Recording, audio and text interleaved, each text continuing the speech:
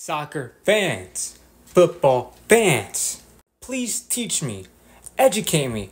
How the heck do I get into football, soccer? Like, my goodness gracious, just looking at it, I'm looking at all these leagues and things like that and all these tournaments. I'm like, hold on, this is overwhelming. Where the heck do I start? I know like different countries have their different leagues and things like that. I know Premier League is like the best league, and there's La Liga and things. I'm like, but the Bundesliga, but it's like, where do you start? Like I said, I want to get into it, I really do, but it's just overwhelming. I don't know where to start, where to begin.